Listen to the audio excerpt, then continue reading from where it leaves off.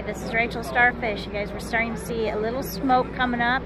We heard from somebody else that it's going to be about 15 minutes, give or take. You can see out in the water area, some boats are there, and you guys, it's hard to pan around to all the crowd that's here, but there are quite a few people who are here to watch this spectacular event.